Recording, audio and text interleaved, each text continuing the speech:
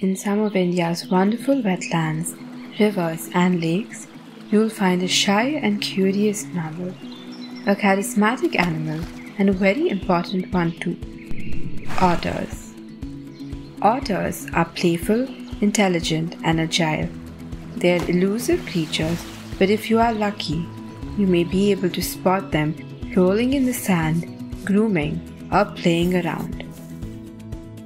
There are 13 species of otters in the world, 3 of which are found in India: the Asian small-clawed otter, the smooth-coated otter, and the Eurasian otter.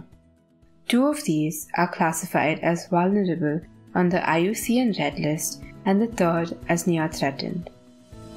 Locally known in Karnataka as Neer Nai or the water dogs, some species of otters live in large groups just like a pack of wild dogs, hunting and playing together.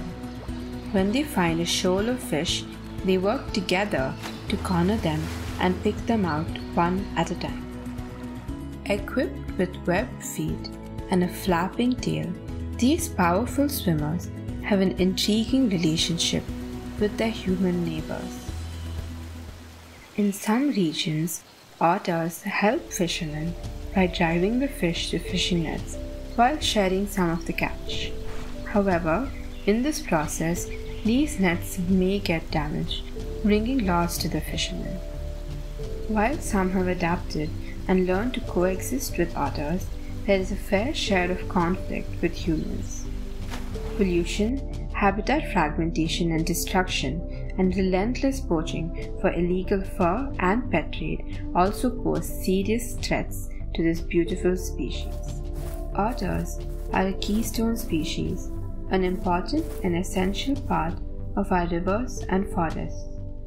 These sentinel soldiers are guardians of fresh water and ecosystem health.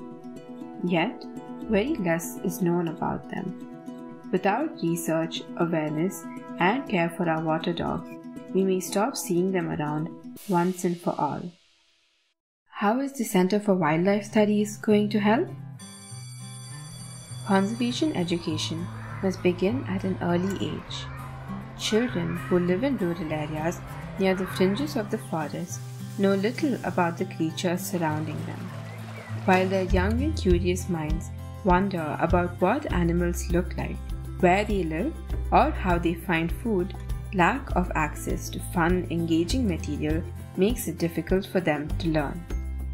That's where we come in. Children always yearn for stories. What's a better story than one inspired by their surroundings?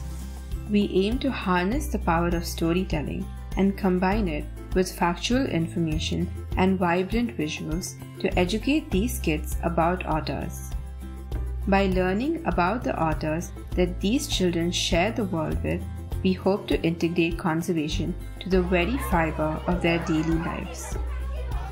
We aim to create this book and widely distribute it through our environmental education program, Wild Chalet.